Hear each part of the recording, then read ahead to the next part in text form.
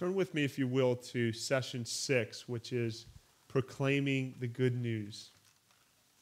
And let me start by telling you a story. Years ago, I was talking to one of my grandfathers, and he's a very religious man, grew up in the church, a mainline denomination. It's the denomination that I grew up in. And so he always liked to engage in religion, and he liked to debate about these different things, and we used to always get into these arguments with my brother and I as well. So I remember one time I was having a conversation with him, and usually people would start to leave the room, like other family members start to leave the room, we'd have these conversations.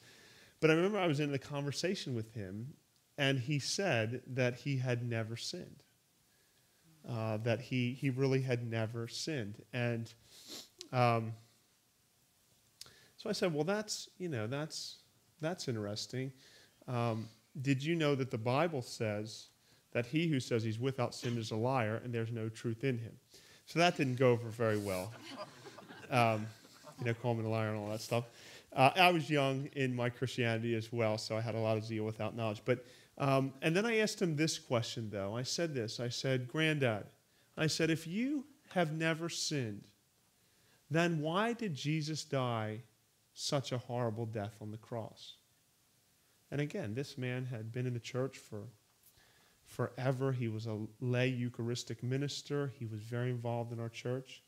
And I asked him, I just said, why did Jesus die such a horrible death on the cross? If you're good enough to get to God, why did he do that? And he looked at me with a straight face and he said, I don't know. And I said to him, that's actually a good answer. Because if you're good enough to get to God, you have no need for a Savior, and certainly not a crucified Savior that died on the cross.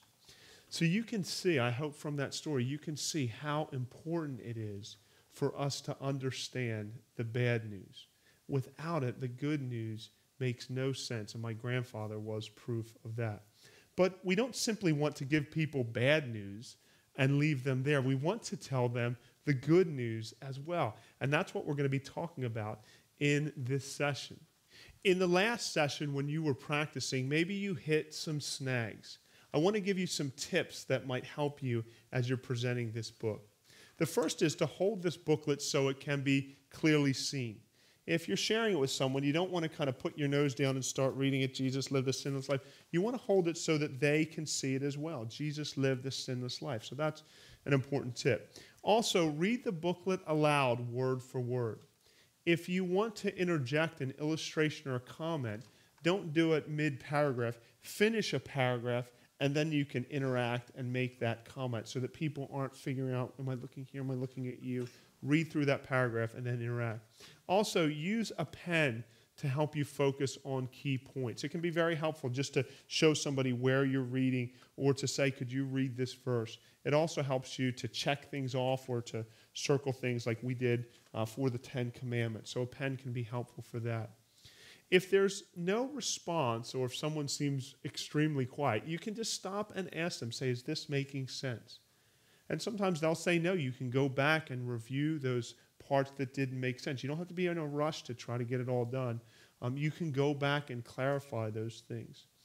Sometimes have the listener read the scripture. So there's 2 places that I tend to do it. You can do it right here in Jesus' death in this section. And then also I'll do it on this spread as well in this Romans 2 verse. So you can do it in both those places and say, could you read this for me? That's sometimes a helpful thing to do. When questions arise that would change the subject, I would suggest that what you do is say, that's a good question. Could we talk about that at the end after we've been through the whole booklet? That way you'll know what Christianity teaches. That can be a helpful thing so that you get through the topic, so that you get through the booklet and stay focused on the gospel. And if a person shows significant interest, it's also helpful to exchange information. If you can exchange emails, that's a great way and a safe way to communicate with someone. You can go back and forth with them. And also be sure to pray for someone if you've had a conversation with them. Now, on the top of the next page, we're going to start this walkthrough again of the How Good Are You booklet, focusing on the good news sections. As we mentioned in the previous session, these are just tips. They're tips that we think will help you. You don't have to use any of them. If it was your first time using this booklet, you might feel like, oh no, I forget which page do I turn back and where do I underline and what scriptures they read. Don't worry about that. Just go ahead and get started. And as you get comfortable, you can refer back to your manual and add some of these tips in that you might find effective. So we're on number 2 there. You'll see it says God's solution. So we first talked about the problem. Now we get to the good news. We get to God's solution. It says that Jesus lived a sinless life. And it's important that you understand the significance of that when it comes to the gospel. Do you understand how important his sinless life was, the righteousness of Christ? Jesus actually obeyed all the commandments. He kept every law. He never broke any of them. He lived a sinless life. And that's critical when it comes to the gospel, because without a sinless life, we would have no substitute, no sacrifice. You know, in the Old Testament times, they had to sacrifice different animals, sheep, lambs, goats, etc. And those animals often were year-old males without defect. They had to be perfect. They had to be pure, as if there was no sin. Why? Because they were a substitute. They were taking your place. If you asked me to be a substitute for your sins, to die for your sins, I couldn't do it because I have my own sins. My own sins need to be paid for. What you need is someone without sin so that they can take on your sin. If they have sin, they have to pay for their own sin. It can't work. You need someone that is sinless. You need someone who is righteous. And that was Jesus Christ. His righteousness is critical to salvation. We're unrighteous, and Christ transfers that righteousness or imputes that righteousness to us. So in the first sentence it says, Jesus lived a sinless life. In love, Jesus died as a substitute for our sins. And then God's love, John 3:16, for God so loved the world that he gave his only Son, that whoever believes in him shall not perish, but have eternal life. It says, even though we turn against our Creator, he loves us. Again, there's that creator language. He's the creator, we're created, and we're turning against the one that we're ultimately responsible to. So even though we turned against our Creator, he loves us and sent his Son Jesus to save us from his judgment. On the cross, God the Son endured the holy wrath we deserve so that we could be forgiven and accepted by God. The reason that we're using that acceptance language, you might recall in the very beginning of the tract, we said, God knows I'm a pretty good person, and because of this, he will accept me into heaven. But is that true? And so we return to that theme all the way back here, and we say that God in the Son endured the holy wrath of God so that we could be forgiven and accepted by God. And we see that pictured very graphically here as this cross has bridged the gap between us and God. You also note, and sometimes I'll even point this out, the flames are being absorbed by the cross. So that punishment, those fires of hell even, are being absorbed by the cross. And that's a good way of looking at what Christ did on the cross. He absorbed the punishment that we deserve. So it's kind of graphically pictured there. And then I'll often just move to this next page, and you can have them read this verse, or you can read it yourself. It says, for Christ died for sins once for all, the righteous for the unrighteous, to bring you to God. Now, this is often where people can get tripped up. They don't really understand that. So sometimes I'll underline the word righteous and the word unrighteous, and I'll just ask them, do you know who the righteous are? And normally people will say, well, that's you. And then you have an opportunity to say, no, that's not me. I'm not the righteous. The righteous that's referring to is Jesus. And do you know who the unrighteous is? And just asking them so that they understand that that's us. It's not just him or them. It's me too. We're the unrighteous. But through Jesus' death, he brings us his righteousness. And then often I'll just draw a little arrow. You can see it in your manual. Just a little arrow kind of kind of jumping the guy across to get to God. One of the other things that you can do that's very effective is, again, you don't have to do this. It's just another tip. But you can turn back to the law and say that we are unrighteous. We're the ones that have broken the law. But Christ kept all of these commands. He has no check marks, no sin. And because of that, we can come to God through him. This cross makes a bridge for us to be accepted by God. So that's that page, and then we can keep moving on. For this page, we usually just read straight through this. Jesus is alive today.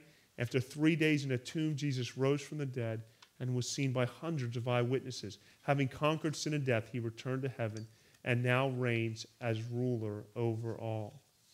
And then right there under the tomb, it says, it's not enough to simply know these truths. And that's important. Christianity is not about an intellectual assent to a body of information or facts. It actually requires a response from us. And we see that on the next page. That's our third point, which says your response. It says you must turn from your sins and trust in Jesus alone. Only then will you be forgiven and accepted by God.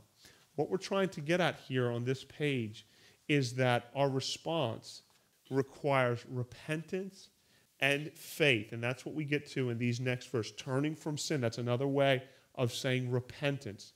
It's not just being sorry, but it's turning from sin.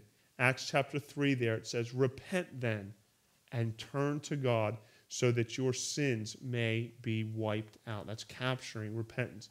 And then trusting in Jesus. That's another way to say faith.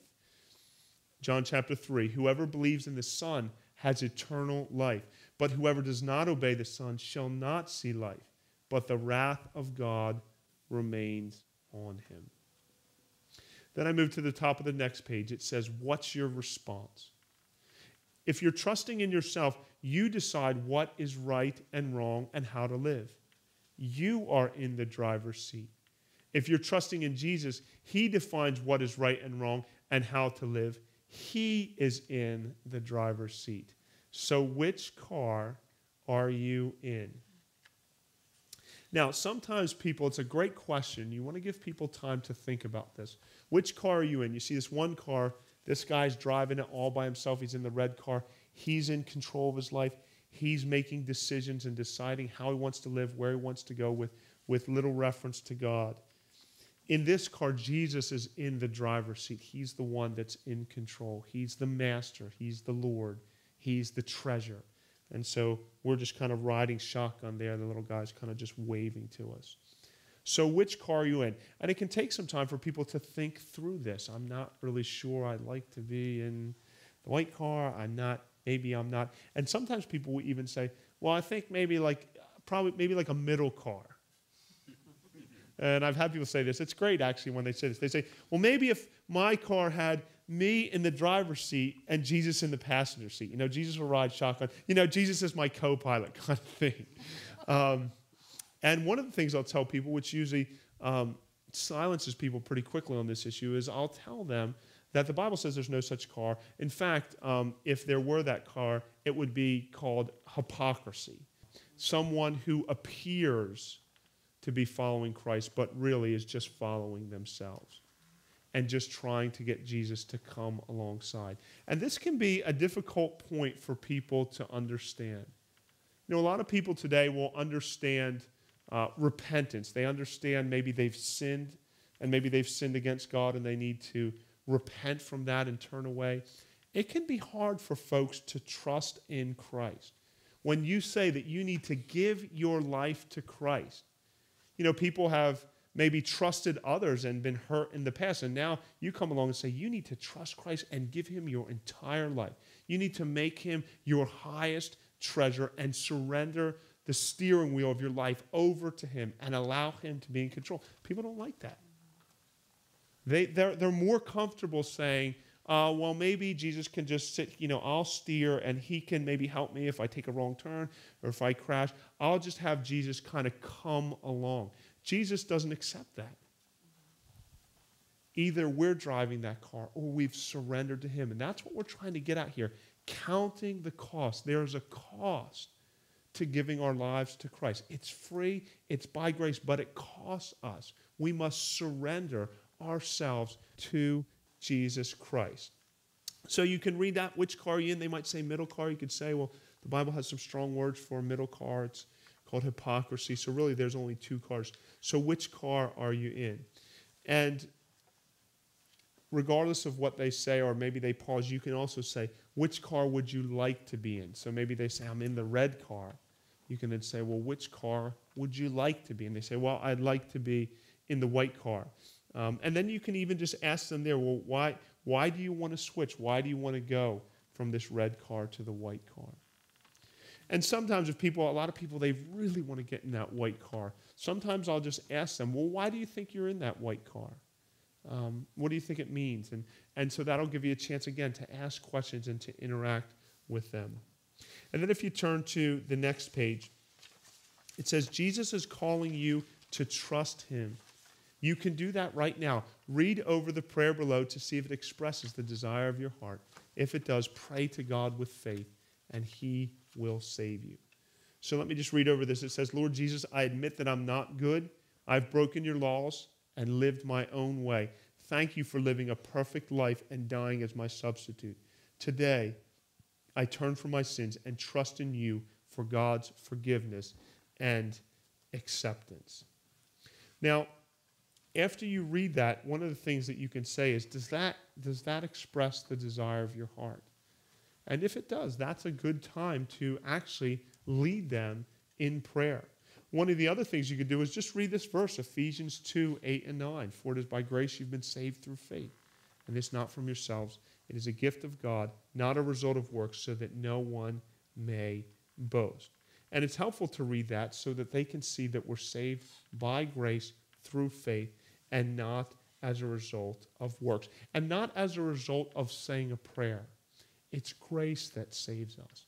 And so you can model this prayer for them, read through it, ask them if it expresses the desire of the heart, and then allow them to pray. The next page, it talks about church. It says, if you did just trust Jesus. So the first one said, if you're not ready. Now this one says, if you are ready. If you just trusted Jesus, that's great. Please know that God doesn't expect you to live out the Christian life on your own. He's designed the church to be a dynamic, life-changing community where you'll be cared for and encouraged. Take the next step. Find a good church where the Bible is clearly taught and its truths are lived out with passion and authenticity. We'd love to have you join us or help you in your search. And then real small there, it says see back cover. And so that takes them to the invitation, to the church invitation. And the page before that takes them to the Alpha spread. And you can show them about the Alpha course, and there's website and all kinds of information that is found there.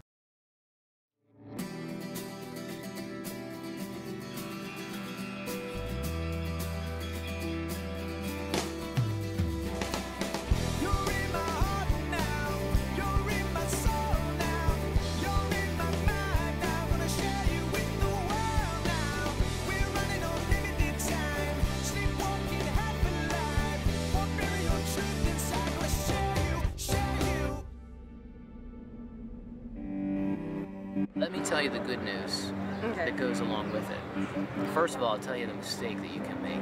The mistake you can make is to see that bad news and say, well, I'm going to try harder, and maybe I'll try to do good from now on.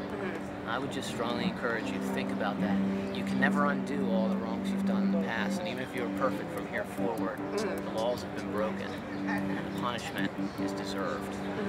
So if I try to do that, it can't possibly work. But if I just admit and accept what God says I deserve, then he tells me about this amazing thing that he did to solve the problem. Jesus came and lived a sinless life, so he lived the way we're supposed to live, like you were saying.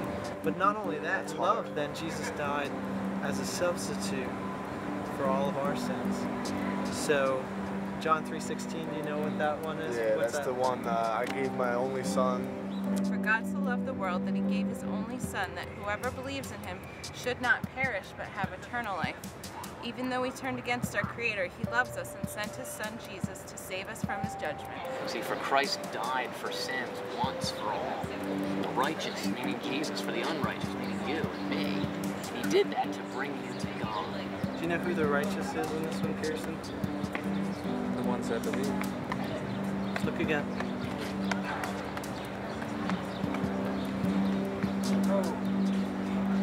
Okay. It's Jesus. It says, for Christ died for sins once for all. The righteous one, Jesus, or the unrighteous. Do you know who that's referring to? The sinners. Yeah, everyone he brings to God. For all of us. Particularly Christians. You know, like, it's not like Christians are righteous and earn their way to God. It's that the righteous one, Jesus, died for them, the unrighteous. On the cross, God the Son endured the holy wrath we deserve, so that we could be forgiven and accepted by God. Before there was a separation between us and God, we can't get to God, but God loves us enough. He's the way. Jesus is the way. Exactly, to bring us to himself.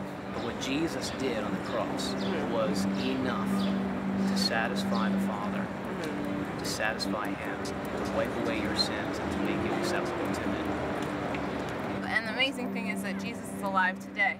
After 3 days in the tomb, Jesus rose from the dead and was seen by hundreds of eyewitnesses.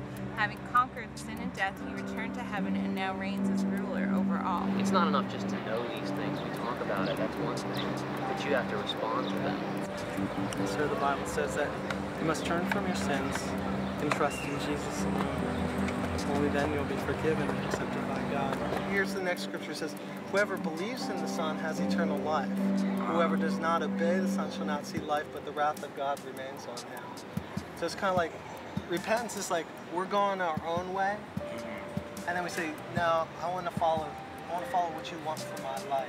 So here's kind of a way to measure your response, thinking about it. If you're trusting in yourself, then you're deciding what is right and wrong. You decide how to live. You are in the driver's seat, okay? If you're trusting in Jesus, then he's defining what's right and wrong. And he decides how you live. He's in the driver's seat. So that's how you can tell, well, am I really trusting in Jesus or am I trusting in myself? So, Brian, which car do you think that you're in? I'm in the red car. I'd say I'm in the red car, but I don't know. I think I'd be going off somewhere else. Who would you say at this point in your life would be in the driver's seat? Hopefully, yeah, Jesus is with me. Well, I mean, I can't say that because I don't believe, I believe Allah is God. Okay. And I believe that Jesus Christ is the prophet. So, Pearson, which car would you say you're in right now? I personally think I'm in the white car, but other people would say different. Up to this point, I guess I've been in the red car. Okay. So, but I mean, after listening to you, Yeah. oh, I guess consider the white one. You're considering the white Sure, one? I'll think about it. Yeah. Now, we're going to break down and role play once again. And what I'd like to ask you to do is to partner up and actually go through the entire track. So last time we just went through the bad news. We want you to start at the beginning again and head all the way through. It can be a little bit easier to do the good news, but we want you to get practice in the bad news and head all the way through that.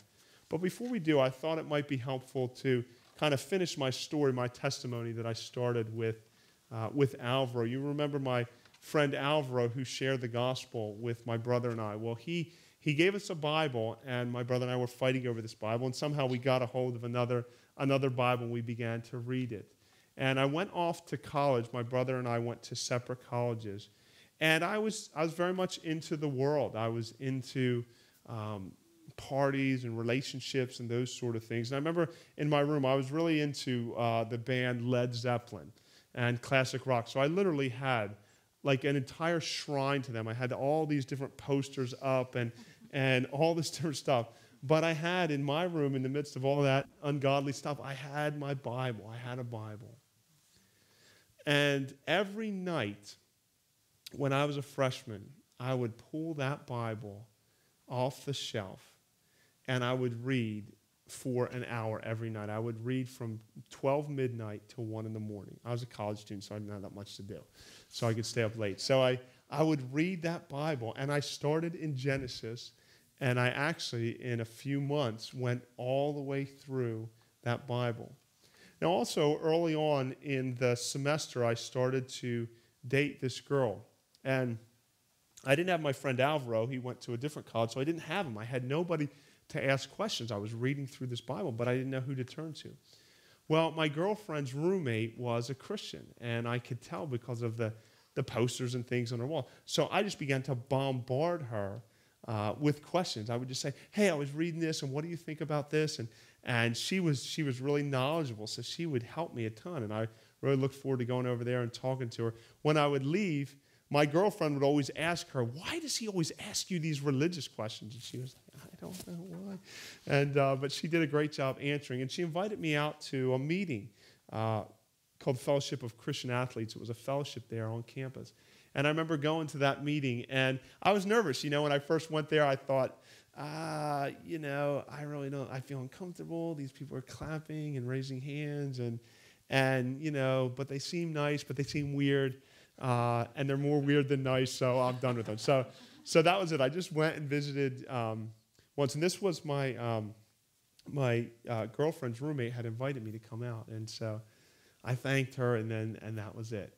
So I went through the rest of that semester, my first semester, freshman year. I'd read all the way through the Bible. I started up again. I think I started up again in the New Testament. And the more that I read that Bible, the more that I saw that the things that Alvaro was saying were true, that Jesus Christ was who he said he was. And I just found, as I read that Bible, I just found faith growing in my heart, and I found affection, that I began to grow just in my love for this person, for this Savior. And I also began to see that I was a sinner and that there was no way for me to be good enough to get to God. And so I remember that night in April of 1989, I had broken up with my girlfriend. Her roommate invited me back out to FCA. I remember going back in second semester, and I walked back into the meeting, and all of a sudden I saw some people that I knew that I wouldn't have thought belonged in that meeting, but they were there. And so I was like, hey, what are you doing in here? And they're like, well, what are you doing in here? And I'm like, oh, I don't know what I'm doing in here. And so, but I made connections, and they actually invited me to come play on some of their sports teams. And so I began to build some friendships over the next month or so, and I continued to read the Bible. And then I remember in April of 1989 being in that meeting, and a guy, I don't even know who he was. I've never seen him before. I haven't seen him since. And he was just a guest speaker, a young guy that got up and he preached the gospel. And he preached it powerfully and clearly, and God grabbed a hold of my heart. And I remember wrestling there, thinking, what about my friends? What about the parties? What about these things? And saying, but I know that Christ is real. I know that he's the Savior. I know I need to turn from my sins. And by God's grace, he grabbed my heart. He regenerated me. And I responded by repenting and trusting in him. And my life has never been the same since. And I'm amazed. I'm amazed to stand before you. I'm amazed that God has done so much. And I give him all the glory for all that he has done.